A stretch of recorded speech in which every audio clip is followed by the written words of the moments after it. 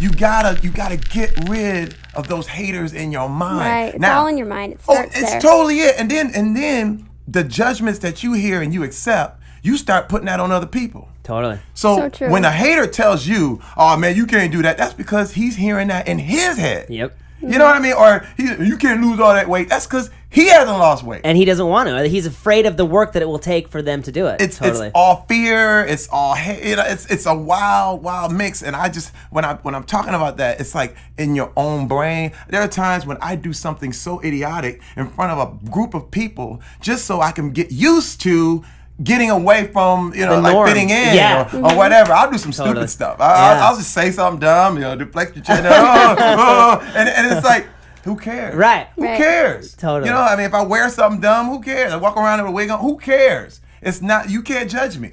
I have no shame. It's not gonna happen. Right. Exactly. And that is where I started to go, like, now I can go and be free. Because there's nothing holding you back. There's just nothing like, holding you back. Yeah.